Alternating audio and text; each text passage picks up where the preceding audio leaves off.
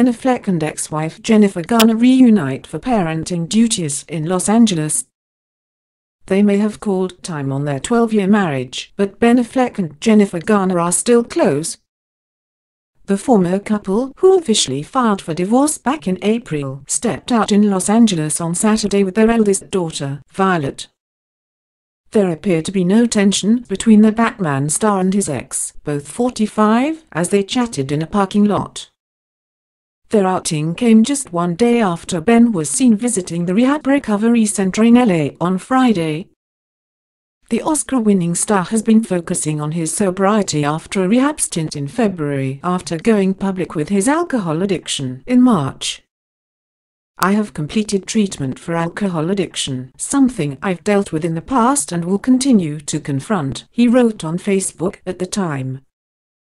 Clearly committed to his sobriety, the actor has visited the rehab center several times over the last few weeks. Smiling widely during their outing, Jen looked chic in a pair of cropped black pants. She also wore a cream-colored sweater and black loafers. The 13-going-on-30 actress appeared fresh-faced under her cat-eye sunglasses. Her long brown hair was pulled back neatly in a high bun, and a top handbag sat on one shoulder.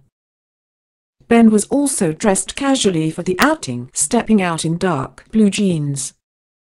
He also wore a maroon check shirt under a navy blue jacket. The part-time director also donned grey sneakers and sported a bushy beard.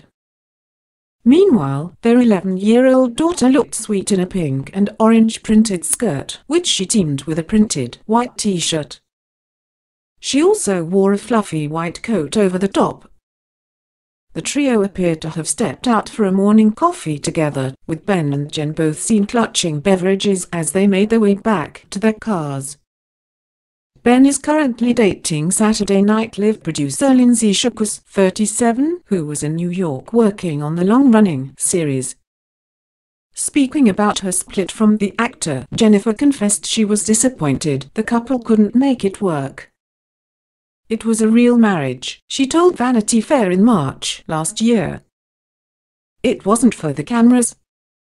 And it was a huge priority for me to stay in it. And that did not work."